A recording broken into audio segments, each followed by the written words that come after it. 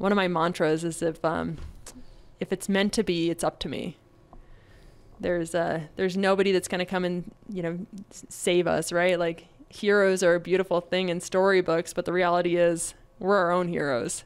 And so if we're not doing it, if we're not creating the solution, then it's probably not going to happen. Welcome to Hello Grow, Utah's #1 growth podcast. I'm your co-host, Court Brady. I am Carlos Souza. And today we have Morgan Lemaitre. And I am just like surrounded by greatness in this room. No. We are so pumped to have you. Morgan is the founder of Park City Wealth Advisors, where you have a portfolio. You manage almost $1 billion in assets. And you have another company that you help other asset managers. And that one also manages almost $1 billion in assets. You play with a lot more zeros than we are used to. So we're really pumped to have you on the podcast today. Well, thank you. I'm so excited to be here. You started your life in probably one of the most difficult things in the pursuit of training for the U.S. figure skating Olympic team. After that, you went and worked as a chef in Thailand and Peru. Then you went to full switch. We got to get into this, but you went from like Peru and Thailand in the culinary arts to I'm going to go to Goldman Sachs and then I'm going to become a certified financial planner. And you went heavy into the financial markets. And then you took the leap to go open your own wealth advisory family office in Park City, where you're at today. That's right. Okay, we're going to get into all of this. If there's a pattern, can you detect it yet? Extremes, one extreme. 180 turns. We're going to figure it out. All right, let's do it. Also, you're on a bunch of boards. We met on the board of the Entrepreneurs Organization where we both served together and we got to bobsled together. I don't know if you know that, Carlos, but we've been bobsledding together and we crushed. We beat everyone. We're both a little bit competitive. So we're going to talk about your journey from Olympics to current, and then we're going to go deep into, I texted you and said, we talked to entrepreneurs about something they're passionate about. And you said, I'm very passionate about values of my clients, personal values and business values. And so I'm super intrigued of why, of all the things, that's the one that you wanted to dive into. So we're going to get into it. So Awesome. Let's start with Olympics. All right, one clarification point. Yes. I was on the junior world team. Junior world team. Park City, just like, you hit Olympians on the running trail all the time. So I don't want to piss anybody off. The Olympics obviously is every little ice skating girl's dream. I watched Tara Lipinski and Christy Yamaguchi and Michelle Kwan. And so, absolutely when I was training as a little girl, 5 years old, till when I made the junior world team the first time at 12 years old, my eyes were on the Olympics. But man, figure skating is a tough discipline. Incredibly difficult. And you started when you were 5. I started when I was 5, yeah. And just fell in love with it. It was all I knew in my childhood was how to train. And I think that's definitely something that right, it's still what I look for when I'm recruiting is if somebody was an athlete. But it's really interesting actually kind of living that as a young child, because I probably wasn't that much fun to be around. I was super serious. They whip you into shape when you're training that many hours a week. What was life like as an 11-year-old, 12-year-old training, and what was the daily routine? So get up, go to school. My mom would come and get me out of school at probably 11:45 or 12 o'clock. I'd have my tights and my dress in the car. I'd change on the way to the ice rink while I was eating lunch in the car, be on the ice by probably 12:30. I'd train for a couple hours on the ice, get off. I'd have a few hours of ballet or off ice or weight training, come home 7:45, 8 o'clock, make dinner, pack my bag for the next night and go to sleep and do it again. And then Saturdays and Sundays, I was up every morning at 4:30 on Saturdays and Sundays, which means my poor, incredible parents were too, to drive me to the rink. So I never knew sleepovers, or if I did get invited to sleepovers, I was always the one that the girls were picking on because I'd fall asleep on the couch at like 7:30. So I'd wake up at like 9 o'clock with like my face painted, or they were like doing something horrible to me because girls are so mean at that age. And I'd call my mom and like, come get me at 9 o'clock at night. And so like that was what childhood was like. It was like all about the training. Is this your mom pushing, like, go do this, Morgan? Or is this you driving and say, Mom, I want to do this? Yeah, I am incredibly self-driven and put so much pressure on myself. My mom is amazingly supportive. She made all of my skating dresses. She was like, she set the alarm and made sure I was up, but I don't think she ever once had asked me to go to the rink. It was like always something I wanted to do, and I always had goals. From a young age, it was always, here's what jump I want to land in the next 3 months. Here's what spin I want to get. Here's the score I want to get at my next competition. Here's my level that I want to be at. And so just that personal drive combined with, I had Russian coaches the whole time, and they were so strict, combined with them shouting at me from the boards or chasing me around the rink with a stick so I'd skate faster. Like, that is all the motivation you need. You just need like a warm hug from your mom when you get off. And with all that rigor, if you were to go back and do your childhood again, would you change anything, or would you do it the same?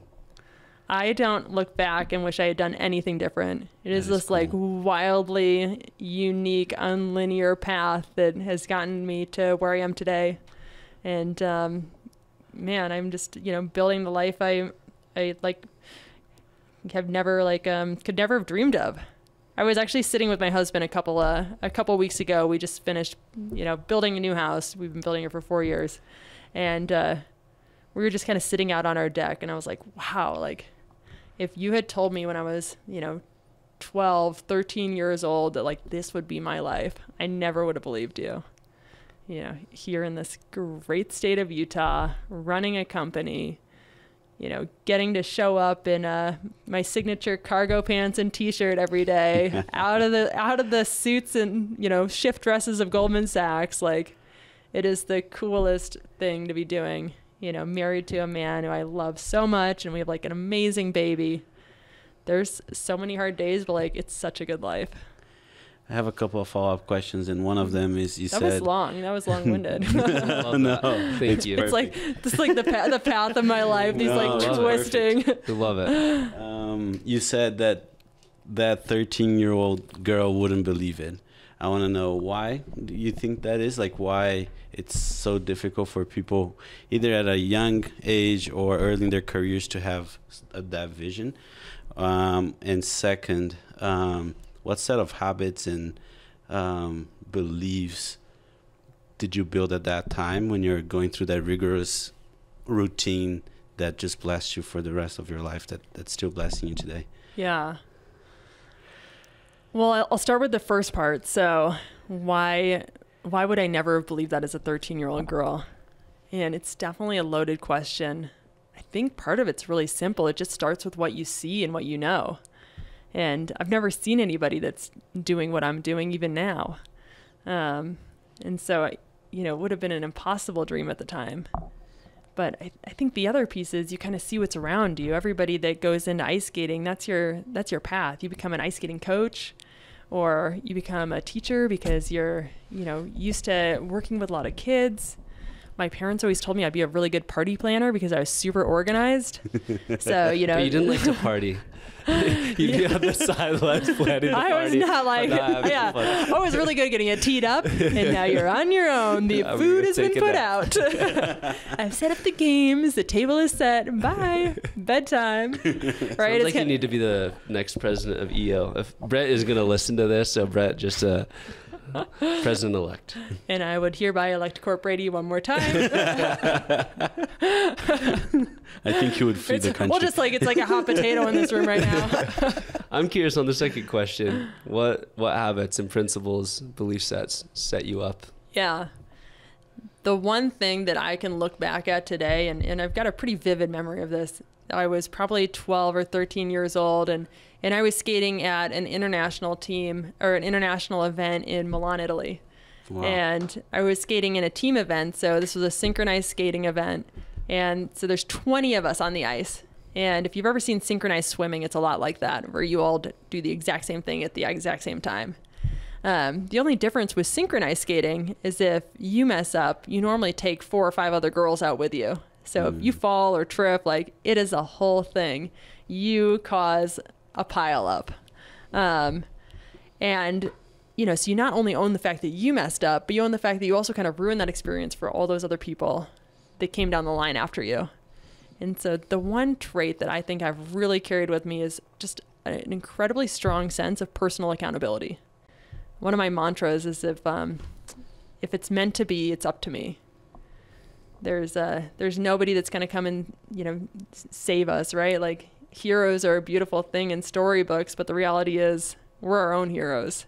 And so if we're not doing it, if we're not creating the solution, then it's probably not going to happen, especially in our business as entrepreneurs, right? Everybody else is looking to us for that. And so if I took away one thing from my skating career or my individual figure skating days, like, it's on you as a solo skater. When you fall on that jump and you hear the entire audience go, ooh, which has happened to me so many times. Like, the only thing you can do is get up, like, and get right back in the program, right, as fast as possible. And at the end of the program, you still have to curtsy, you still have to wave to the crowd. And there's like, no, you can't go back in time and make all those people in the stands unsee what they saw. Like, that was on you. I love that. Morgan, there's something you probably, I'm sure you don't know this because I haven't told you, but you were featured in some kind of magazine for Park City or growing companies in Utah or Fast 50 or something. And I read the article. This was almost 2 years ago. And you wrote, they asked you a similar question to what Carlos asked, and you wrote, stay humble and be the hardest worker in the room. And I've thought about that so many times, and it's had a positive impact on me. So just thank you for sharing that to whoever interviewed you a couple of years ago. I love that. Happy, humble, hardworking. Yeah. So when I've been interviewing, that's like been the 3 things I look for, because I want like a cultural fit. And that means so much to me that made an impact. And I see that in both of you, right? Like, we don't have to, just because we've achieved some level of success or we've built something, doesn't mean we still can't be the people that, you know, that we've always been our whole life. But my new mantra, oh my gosh, get this. I've actually revised it a little. It's passion, helpful, and kindness. Why? Why'd you land on those? We're getting a little ahead of ourselves because we're going to talk about these values, but I'm curious. How'd you land on those? Passion, helpful, and kindness. So we were at happy, humble, and hardworking, which I think are super, super important and incredible traits. But what I've also found recently is that it's just simply hard to find people that are helpful. And that's different than humble and hardworking. Like, the desire to help, the desire to serve, that's innate. I don't think that can be really taught. And so if you're helpful and that's really paired with a passion for your craft, like this intense, right, like intellectual curiosity, this like desire to learn more, and then also kind of show people how they can apply it. That is a powerful combination. It is so cool if you can find that combination of those 2 things. And then, you know, if you kind of layer kindness on top of it, that's a trifecta that I'd want to be around every day. I'm so stoked. We're going to jump through some of your life stuff because I'm so pumped to get this, because there's this capitalistic view in the world where you have to be hard-nosed and unhelpful and look out for number one. And kindness is nice, but let's not actually do that. Let's be cutthroat. Like, you need to have a killer instinct.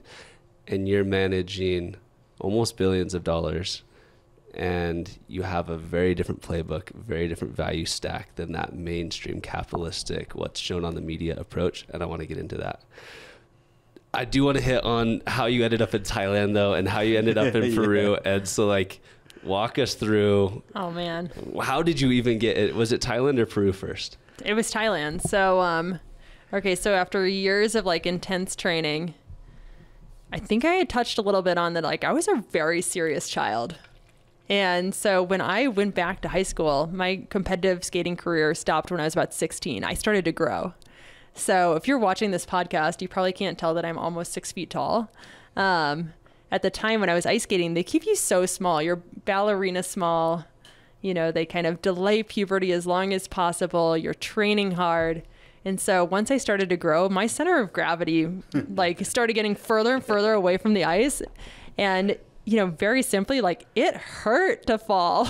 It was a long way down. And so after enough times being that black and blue, you're kind of like, okay, like, this has been an amazing run. I've loved the sport for what it gave me, but like, maybe it's time to like turn a new leaf in the page. And so I, I still love ice skating, coached for a long time, but the reality is it was getting really hard on my body. And so I really started winding down from competitive figure skating, and I think my last year on the U.S. Junior World Team was when I was probably 14 or 15.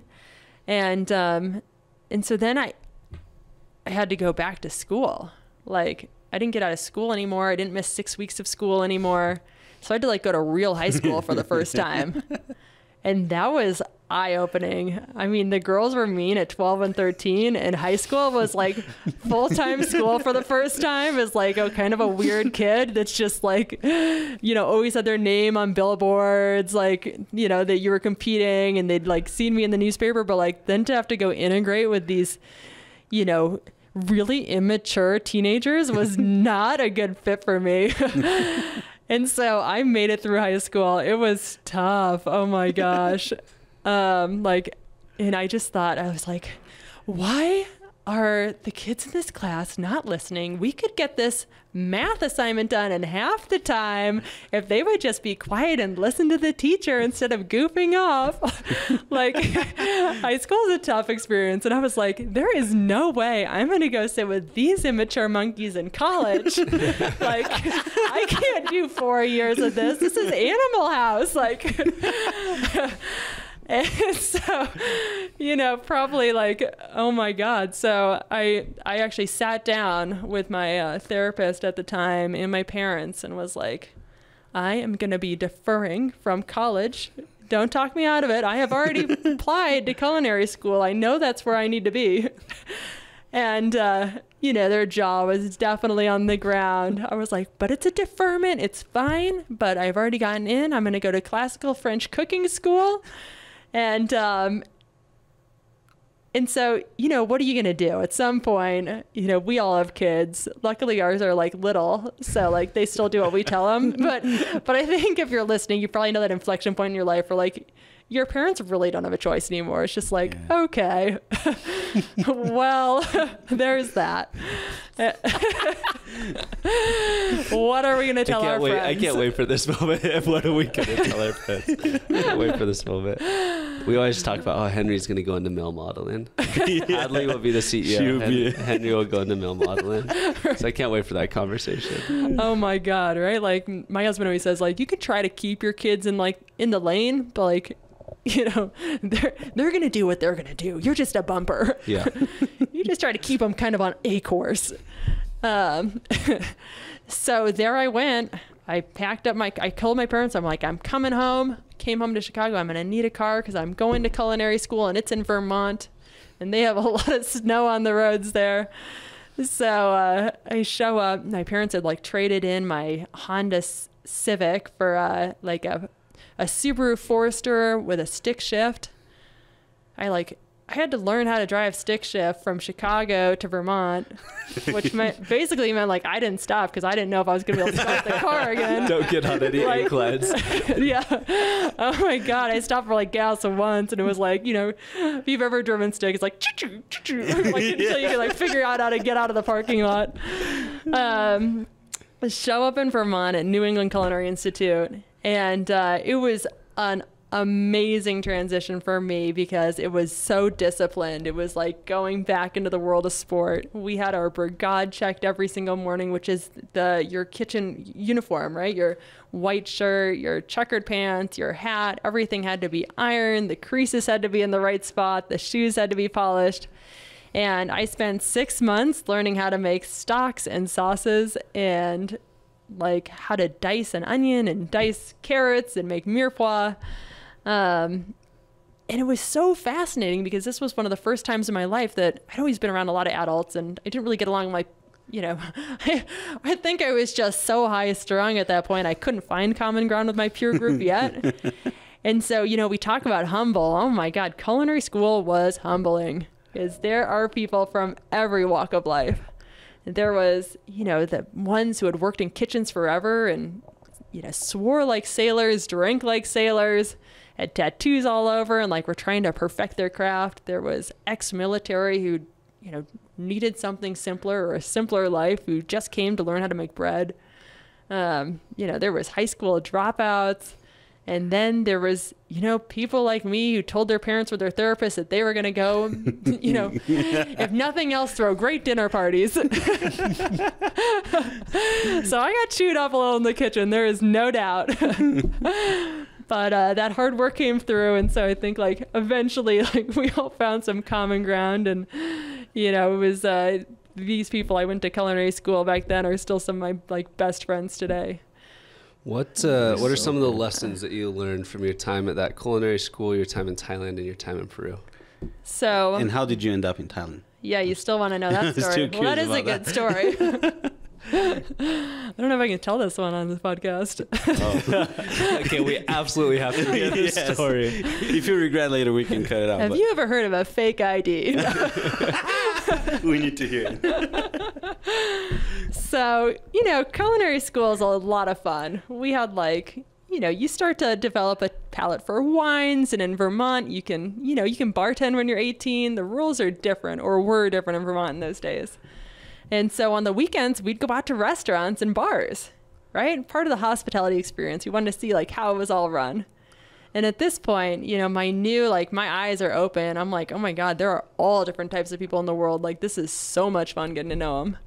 And so I would just go out and talk to everybody. And so one weekend I'm in some bars in Stowe, Vermont, and I'm chatting with these guys, and they run a Thai restaurant, and they're like, and I'm like, I love Thai food. They're like, come to the restaurant, come work in the kitchen. And I was like, great.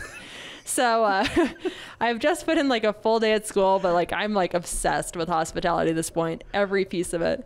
And so I go into the kitchen, and I'm watching them. I really vividly remember them taking Wonder Bread, and they take a piece of Wonder Bread in one hand, and they scoop ice cream, and they put, scoop ice cream in the middle, and then they put the other piece of Wonder Bread on top and pinch the edges, and they drop it in the deep fryer, and they pull it out and cover it in powdered sugar, put it on a plate, call it fried ice cream, and serve it for $20. And I was like, wow. It's a money-making machine. I've been dicing onions for the last 8 months. So I just eat Wonder Bread and ice cream. Right? And I'm at a Thai restaurant. I'm just like, what? There are a million different ways to do this craft. And so I was just jaw on the ground, my hands were on my cheeks, and I'm like, I want to see everything else you do back here. What else are you making in this kitchen? And so I'd go and help, and was this great free labor, and they'd let me pitch in. I would go back, I'd make myself dinner. I don't know why these people would let me just walk back into their kitchen. It's so weird. Yeah. And so at some point I go up to them and I'm like, guys, I'm really sorry. I don't think I'm going to be able to come in, help anymore. I've got to find an internship. Part of the program is you do 6 months of school and then a 6-month internship. And they're like, oh, well, what are you doing? And I'm like, I'm not sure yet. I've been exploring some things out at the Broadmoor in Colorado. But I haven't found the internship yet. And the guy that's running this restaurant at the time, he said, well, why don't, we're going to Thailand in 3 weeks. Why don't you come with us? No way. And I'm like, well, what would I do? And he's like, well, my dad is the personal assistant to the King of Thailand. So maybe you could come and cook for him. and I'm like, cool, that sounds fun. Sign me up. In hindsight, weird story.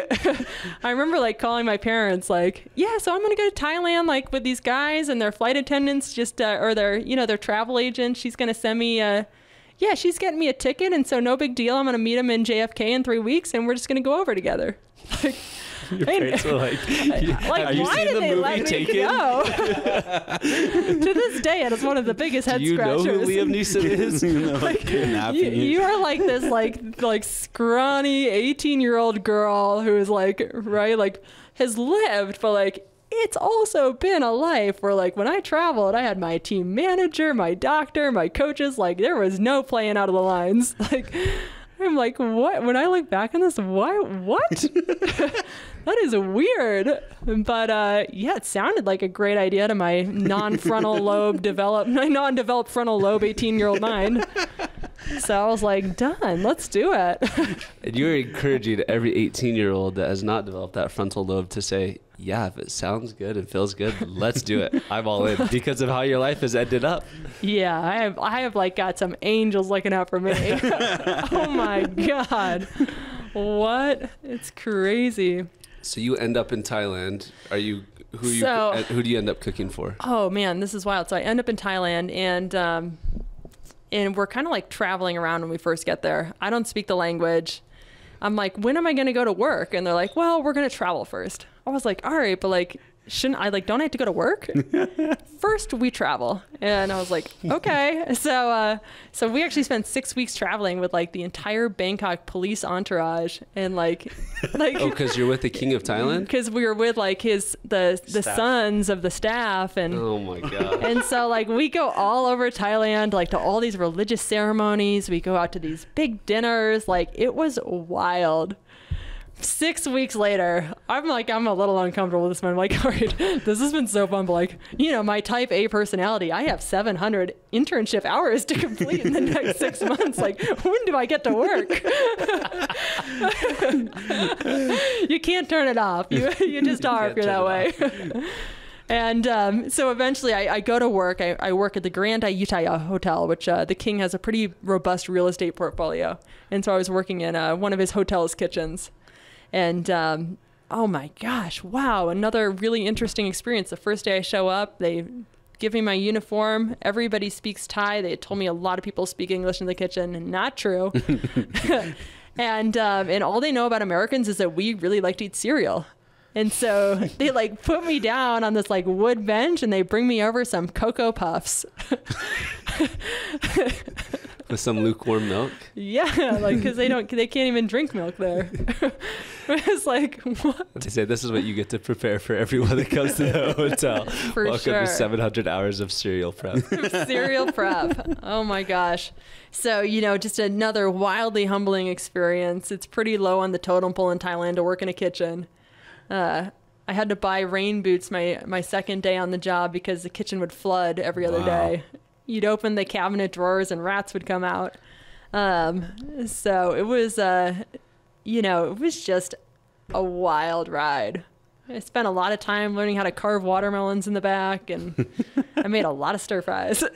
How did you end up going from Thailand? Did you go straight to Peru from Thailand? No. So after working in Thailand, I came back to school and did another 6 months at culinary school. Back in Vermont. This time they pulled us out of the stocks and sauces, the mirepoix. We were supposed to take everything we had learned from our internship, and we were real world preparing and working in the back of the kitchens. And so we actually ran a restaurant at culinary school. Cool.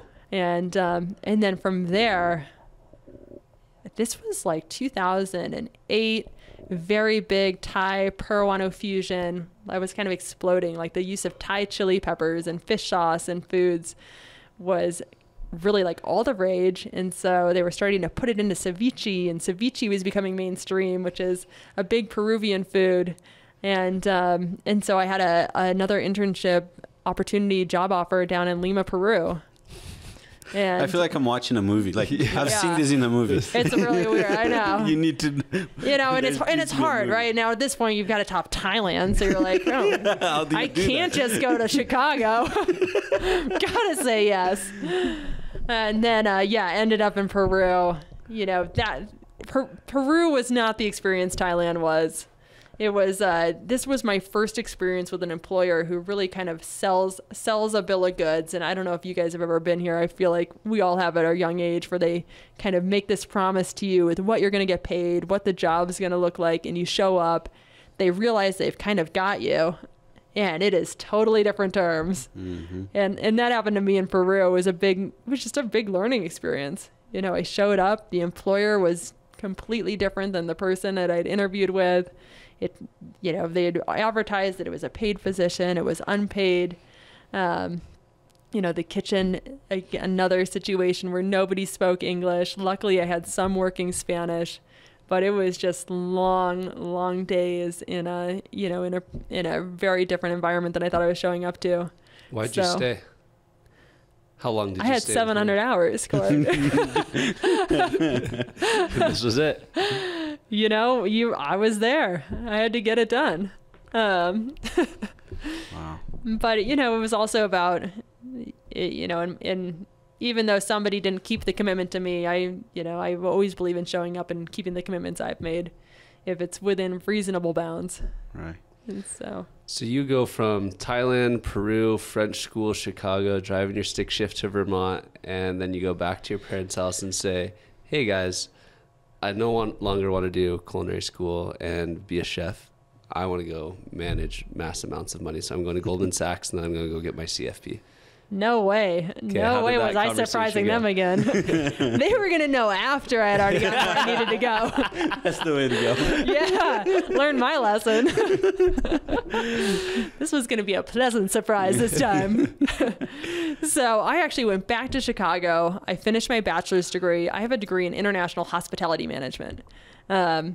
And I worked front of the house for a while doing F&B management. I actually ran some bars one summer in Vermont at a club called the Basin Harbor Resort.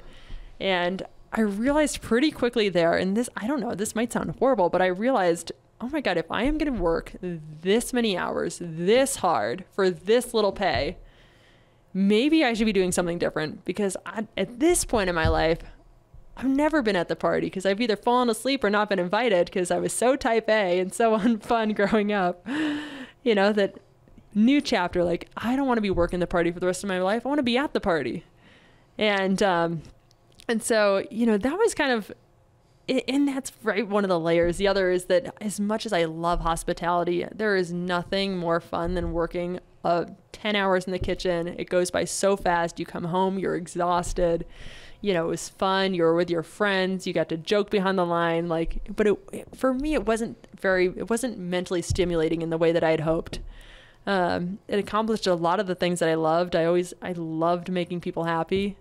There's nothing that feels better than, serving somebody an incredible meal and seeing the look of joy on their face, or the community that's brought together through great meals, through breaking bread together.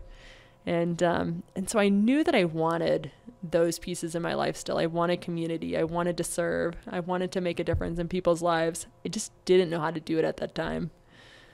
And so it was, part of the journey was figuring out, well, how do I do that on a bigger level? How do I help and serve and create community? And that was what actually led me into finance. Yeah. So what was the first step? The first step was studying a lot. And so I spent 6 months locked in a room. And while I was finishing my bachelor's degree, studying for my Series 7, my Series 65, all of my FINRA and FINRA licensing exams. And so I don't know if you know this, but to work in finance, it's great to have an economics degree, right? It's great to have a financial background, but what you need to pass your securities exams. Mm-hmm. It's very similar to working, in law. You don't have to go to law school, but you need to pass the bar. Mm-hmm. And so I studied. I read that book. I read the Barron Series 7 book probably 6 times, made flashcards. I read every book on economics I could find. And then I actually passed my exams, went to UBS, and was like, please hire me. Please, please, please. And man, somebody took a chance on me. And I don't know why they took a chance on me, but, was a young girl with a hospitality degree who had, somehow passed these exams, and they took a chance on me and gave me my first job as a sales assistant at UBS. And man, once I was in the door, I freaking loved this industry. I knew that was exactly what I was meant to be doing. Jump to the end of that. What caused you to take the leap and go and start your own thing? Oh, so many things. But I think at the end of the day, so I worked at UBS, I worked at Goldman, I worked at the best names in the world. And what I really struggled with working at these incredible names that I was so proud to be a part of was that I didn't feel like they were actually doing what was best for the clients. I didn't feel like they were actually giving their clients the best advice.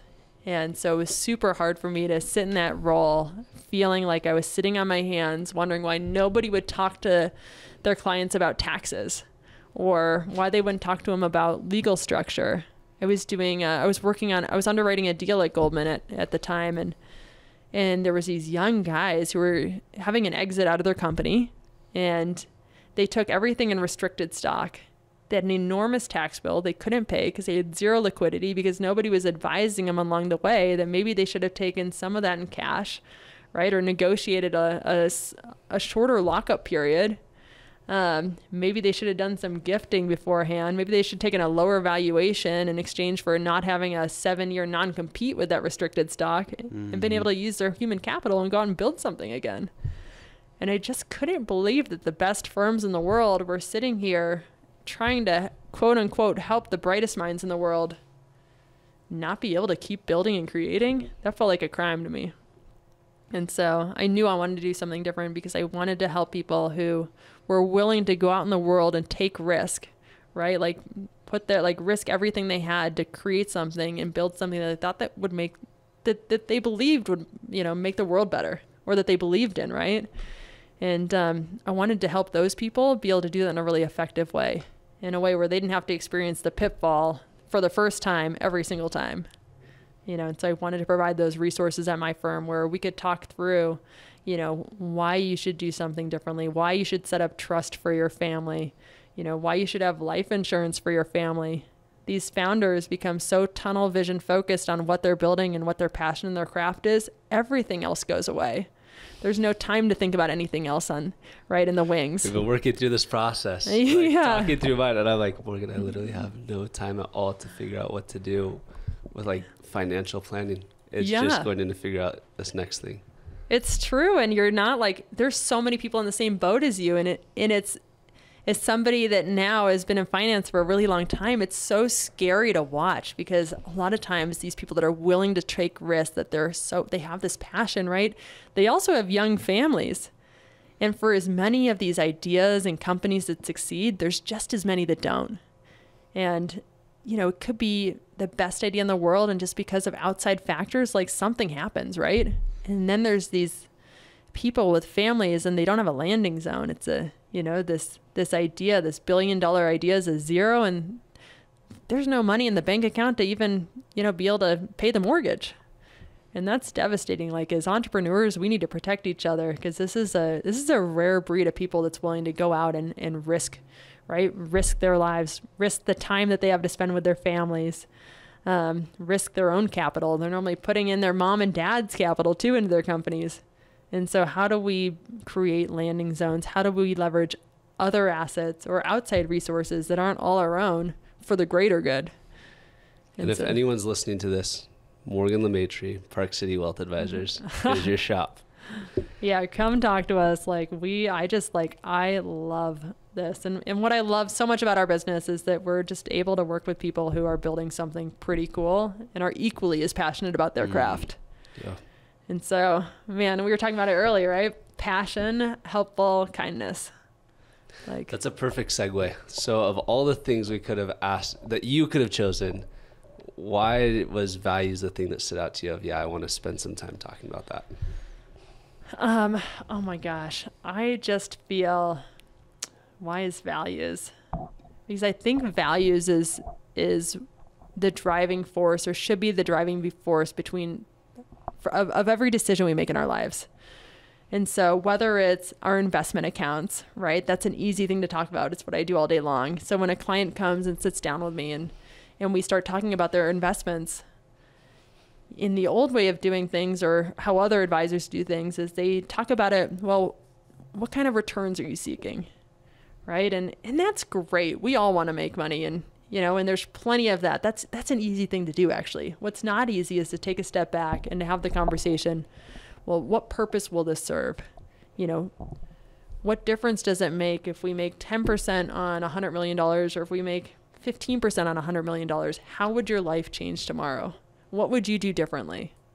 What's the intention behind, what's this money going to do? And so for a lot of my clients, they have had tremendous exits. And then they're faced with a decision about, well, they almost feel an obligation. They need to give money to their kids. And they feel like, well, I have success now. Now I need to go and set up trust funds. And so the values piece of what we do is a lot about the intentionality of what the end result is that we're trying to achieve.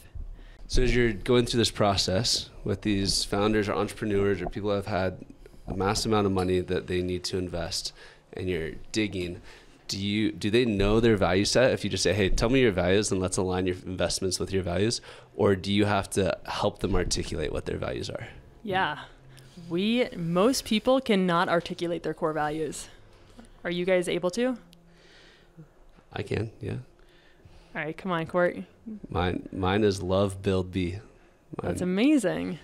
That's incredible. So I'm in the process of redoing mine, but the ones I built a few years ago are integrity, hard work, and faith. I love that. That's amazing. So this is rare. Most people are not able to articulate their core values, and they also are kind of led or being pushed by what they feel that society is expecting of them and what they think society is expecting them to do. Mm-hmm. When, the reality is, that piece probably isn't irrelevant. A lot of society is actually probably not doing it right. They're doing the best they can, but it's often because they don't know another way. And so one of my favorite kind of ideas or concepts to work with our clients on is, hey, whatever it is that you believe, here's some kind of basic framework. By the time your kids leave the house, they should know what to expect, what not to expect, and what's expected from them. Right? And so this idea that there can be transparency and expectations laid out. A lot of times people get weird with money. Mm-hmm. And so we can't even begin to talk about values because the parents are so worried about either trying to hide it or trying to show it. Mm-hmm. And neither of those two things need to be true. Another thing we often talk about before we even get to the values is what a parent's role actually should be in a kid's life. And it's funny, right? Because it's so quick that the conversation changes from investments. But these are the things that we need to talk about that really drive what the investments can and should be doing and where they should be invested, right? Should we be investing in startups? And does it matter to us if the startup actually ever makes a return? Should we be investing in companies that, support America's defense? And why? Is that aligned with our values and us as a family? And so kind of distilling it down to these conversations even far before that help us get to some of those answers. But I think one of the most powerful things that a lot of the families we work with kind of walk away with is this idea that a parent's job isn't necessarily to give wealth or to hand wealth over. A parent's job is to, by the time a kid leaves the house, to teach them how to swim, right? How to fish, and the word of something greater than themselves. And so if we can accomplish those three things as parents, then we can really lay the groundwork and the framework to have conversations about what happens next. At what point in your life did you I was also reading an article, and I think they asked you a question, what do you attribute your success to, or something like that? And then you said doing the right thing every time, which kind of aligns with what we're talking about here, your values, right? When did you realize that was the key? When did you realize that was the most important thing? I actually remember the exact moment. So it was when I was working at Goldman. And when you're working in finance, there's a lot of, what's the right word I'm looking for? There's a lot of, I don't know, it's like, what's the word? It's like you're encouraged, like it's not like good. It's pressure. Like, no, but like you're like incentivized to like do the wrong thing.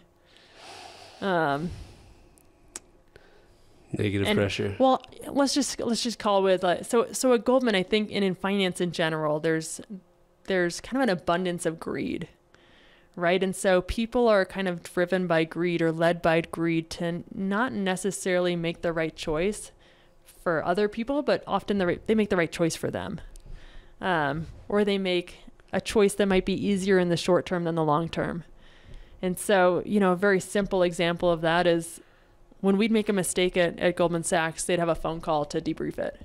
And you would have to get on the phone with all the managers and talk about why you made the mistake and what went wrong and, what you were going to put in place so that it didn't happen again. And I remember being on this call and I was so used to always wanting to have this team mentality.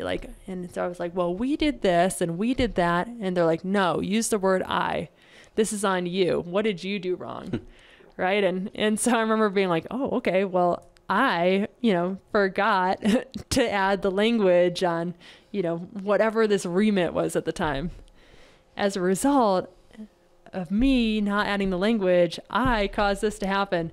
And it was really interesting. It was eye-opening for me because I was like, wow, I have a choice and I have a decision to make with how I'm going to approach and be in this industry, right? How I'm going to show up when something doesn't go right. And so I made the decision at that point in my career that I wanted to look back on my career and always be really proud of the choices that I made. And so a lot of times the choices in finance in our industry, they're definitely, to do the right thing is not the easy thing. But that's a short-term win. To do the right thing, even when it's the hard thing, that's the long-term win. And so I knew that there was going to be a lot of temptation in this industry. That's the word I was looking for. And that I never wanted to be somebody that fell, victim to temptation. That I wanted to be able to tell my grandkids the story one day of the career I had, whatever that career looked like, and I wanted to be really proud of it. And so, man, you want to kind of remind yourself of that every day. How do I have a story I'm really proud to tell my grandkids? That's standing up and doing the right thing every day, even when it's the hard thing. I love that. What's the end result when somebody makes choices in business with large sums of money, whether it's their own business or someone else's money, that's misaligned with their value set? What when happens? Someone lives incongruous with their value set. What are some of the side effects of that? They'll never find contentness. They'll always be searching for more. I think that's your greatest pitfall. You'll never be happy. There's never a return that's going to satiate your need to either seek higher returns or find the next new shiny investment or tool. Or, a simple example is, when somebody has, this is actually a real stat. Most entrepreneurs within the first 9 years after they've had a payout, they have 10% of their wealth left. It's 90% of their wealth is gone in the first 9 years. And that's because they don't have a value focus. Everything looks like a good deal. And so, outside of values, you've heard of founder syndrome. You think you have a Midas touch. You've had one good exit. I can do it again. No problem. Investing's the same thing. And so, having value sets to align around really help avoid that. And they help keep us on our mission and driven with purpose. When people lose purpose, when they're building a company that's purpose isn't, rallying around their passion, it's not successful. Those are the first companies that die, are companies whose purposes aren't aligned with their passions. And so having a value set aligned around everything you do, think of it as a lens, right? If I were to put a lens in front of a decision and say, will this help me continue to be, helpful, kind, passionate? Does this still fulfill these three objectives? If we use that as a lens for every decision we made, would we be able to walk away whether it was a good outcome or a bad outcome and feel good about it? The answer more often than not is yes. If we don't use those lenses and we're making decisions, are we going to be happy or fulfilled when things go south? Probably not. It's going to take a second to digest that. It's given me so many thoughts and reflections of my own life. So thank you. You're welcome. For sharing that. Are there any success stories that you can share with the audience that you helped an entrepreneur or a wealthy person find their values and the difference that made in their lives? Are there any success stories that you can share? Yeah, absolutely. All right, let me think about which one I want to share because there's so many. You know, let me God, there's just so many. But I think one of my favorite ones is I have a couple businesses that I work for, and they're family businesses. And these family businesses, before we started working together, they always felt like they needed to give every family member a role within the business, and they needed to put them on payroll.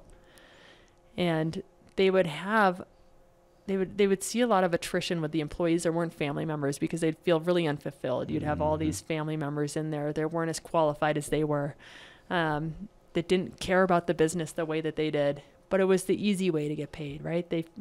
These younger family members coming in felt like it was their obligation and their duty, that they had to go into the company instead of this idea that they got to go in the company.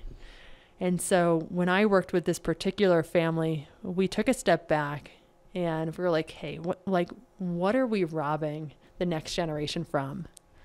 And when we started talking about values and really understanding the founder, the matriarch, and the patriarch of this business's story, we found that the things they were proud of most was their ability to bring this company back from the brink when they had to sell their car to make payroll, right? And we've probably heard different iterations of that story before, but their wins felt the greatest because they knew where it had come from.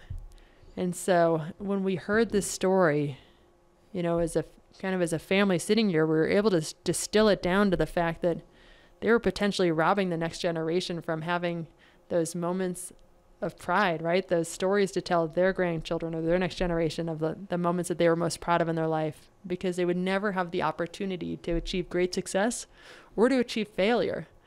They always had that safety net.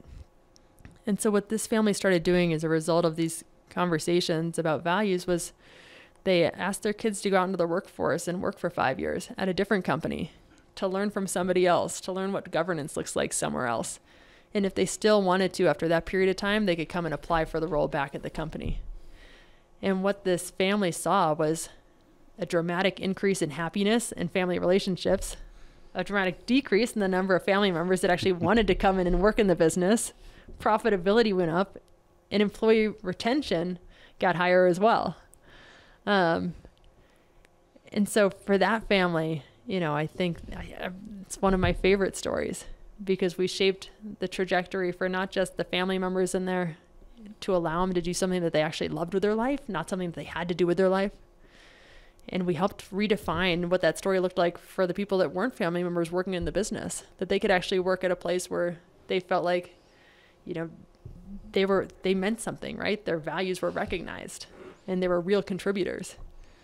So that was a pretty cool family to be involved in. You brought two things to mind. One, this concept of choosing the short-term hard to make the long-term easy. And they're for sure doing that. And I'm for sure guilty of that often. And the second one is that the right answer is usually in the nuance, not the extreme. Like you have this extreme of, yeah, they're my child, so of course they get a job. Or, yeah, I'm not going to give my money to the government, so I'm going to give it all to my children as much as I can. Or, I had to bootstrap from the beginning and I had to walk uphill both ways, and so I'm not going to give my child a penny. And the much more difficult decision, but I don't want to put it on anyone else if this is the decision that you make, but the highest value adding decision is probably somewhere in the middle of those, to be able to cognitively go through the process and say, what decision aligns with my value set that's in between. Absolutely. That's a hard thing to do. I think you hit the nail on the head. And one of the things that I think makes it so hard is a lot of times people don't know how to have that conversation. And it can be uncomfortable, right? And so again, this idea that, the right thing isn't necessarily the easy thing. There's some uncomfortable conversations when we start talking about what we believe in and why we believe it. It's much easier not to talk about it, right? Sometimes it's easier just to write the check and give it to your kids. And it's not necessarily right or wrong, right? Depending on who the kid is, but there's different ways to do it. And that's what's really fun, is having the conversation, and then at least, families can decide. Maybe they were doing it the right way or the way they wanted to the whole time. maybe there's a different way, or a way that could help, allow the next generation to really experience or to have great pride in what they do in their life. Can I ask you a difficult question? Sure. What if somebody's natural value set does not align with the natural principles that govern wealth creation? That they just want to give all their money away? Whatever it is. If I want to be kind at the expense of profits, or I want to love at the expense of profits, or I want whatever, fill in the blank, at the expense and long-term success of business profits, but there's this misalignment, and the laws that govern wealth creation are there, and if you adhere to them, you will generate wealth, and if you ignore them or live in contrary to them, you will lose wealth. So what happens if your value set does not align with the natural laws of nature? My personal opinion is there's always a way to kind of find alignment, and so maybe we're looking for alignment in the wrong ways. It's just this. We could relate it to something a little bit simpler, like this idea of giving. I really wanted to go into the Peace Corps when I was 18. I thought the most honorable thing in the world would be somebody that goes out and gives. And it is a noble thing to go into the Peace Corps. As a single person, you're able to help other people. In my role, I continue to have that same desire. I want to help people. Right now, and what I'm building through my company, one day I'm going to be able to help a lot of people in a way more meaningful way. And maybe meaningful is the wrong word. We should cut that out, actually. But in my role now, I'm going to be able to help people on an even bigger scale, right? Because of the foundation I'm creating to be able to give, not just to whoever I can go and meet with face to face, but through my role with individual families and through my role with advisors and the families they're serving. So my reach is expanded. And so I don't know that one has to jeopardize the other. I think sometimes maybe we just need to find alignment in a slightly different way. Work it, massage it, figure out where that alignment is if it's not there on the surface level. Yeah. And if it's not there on the surface level, maybe that's just our cue to keep looking, to look a little harder. This has been amazing for me. So you've added so much value, significant value. Thank you, Morgan. Oh my God. Thank you both so much for having me in this room. The energy has just been amazing. And I can't wait to see what you both build next. Well, we'll keep reading your articles and following your journey and learning from you. Thanks, Morgan. So the last question before we wrap up is, you get to choose which version in the timeline of your life, which version of Morgan you're sitting across from. So I want to know which version of Morgan you're sitting across from in the timeline. Is it finishing up ice skating? Is it while you're in Chicago? Is it while you're at Goldman Sachs? Which version you're sitting across from, and what advice you give yourself? Okay, I love this. I'm going to go with, I'm sitting across from Morgan, who's the figure skater. And 16-year-old? 16 years old. Still struggling to find my voice, my purpose, I had a passion, but it's hard as an athlete when you start to leave your sport. You lose your identity. And so I was still struggling to find my voice. And so my advice to that Morgan would be, never be so polite that you lose your voice. I was raised to be, to always have manners, to stand in line, to raise my hand. And those are all great things, but not at the expense of being able to stand up for yourself. Man, that's a powerful finish. Thank you, Morgan. It's been such a privilege for us to have you on today. Thank you. It's been a joy.